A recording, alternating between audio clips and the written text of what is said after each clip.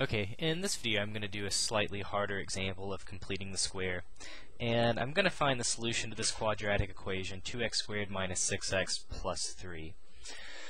The first thing you could do, honestly, is divide everything by 2 and make it x squared minus 3x plus 3 halves equals 0. And then you could use the same trick that we did before in the previous video.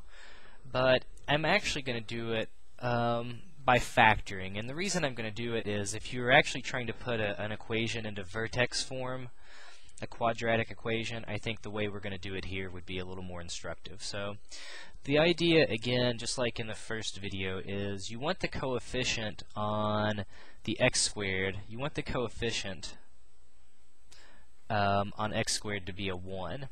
Okay, well, to do that, we have to factor a 2 out.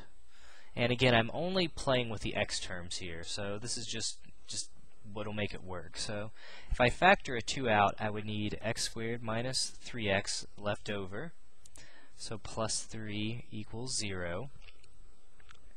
And then again, what we do, just like in the other video, is we take 1/2 of the number, which is negative 3, and that'll give us, well, negative 3 halves. We square that and put it back inside. So the number that's going to go back inside here is actually going to be positive 9 over 4, because that's negative 3 halves times negative 3 halves.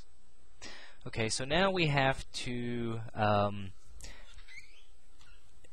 subtract away a little bit to account for that. So notice if we were to multiply this thing out, what would we have? We would have 2x squared like before. We would have a negative 6x. But when I multiply the 2 and the 9/4, so again I'm multiplying by 2, which is 2 over 1. If I multiply, I'll get 18 over 4, which is 9 halves. So that would be the number that's actually not in there from the original part. Again, if I multiply, I'll get 2x squared minus 6x. I'll get a plus 9 halves that should not be there. And then my plus 3, which should be there. So to account for the extra 9 halves, again, even though we put 9/4, we're multiplying by 2, I actually have to subtract away 9 halves. And then there's my plus 3 that was there at the beginning. Okay, so usually this is kind of the tricky step, I think, most often for people. So again, just multiply it out and see that you have to have a negative 9 halves for everything to cancel out and get you back to the original part. Okay, so now it's just a little bit of algebra and arithmetic. So I'm going to write 3 as 6 over 2 if I get common denominators. So I've got 2. This factors as x minus 3 over 2 squared. And then I've got negative 9 over 2 plus 6 over 2. Well, that's going to give me negative 3 over 2 equals 0. And then just like the last problem in the other video, we'll isolate the stuff on the left side. We'll add 3 halves to both sides. We'll divide both sides by 2, or equivalently, we can multiply both sides by 1/2. So by 1/2. And let me get myself some more space here.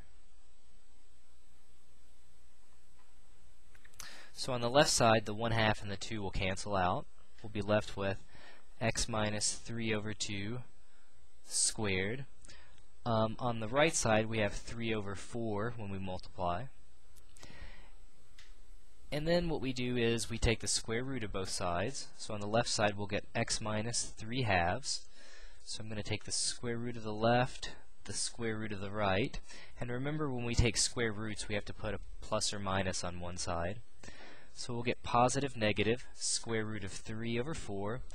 And remember, if you have a square root of a fraction, you can break it up as the square root of the top over the square root of the bottom. So square root of 3 over square root of 4. But remember, the square root of 4 is really just the number 2. And lastly, all we'll do is we'll add 3 halves to both sides. So that'll give us x equals 3 over 2 plus or minus square root of 3 over 2. So again, this gives us our 2 solutions. If we take this number and break it up, again, that means we have 2 solutions in this case, 3 halves plus square root of 3 over 2, and then our other solution is 3/2 minus square root of 3 over 2. Okay, so I hope that this video helps out. I hope the other one does as well. If you have any questions, feel free to post comments, and hopefully either me or somebody else can help you out.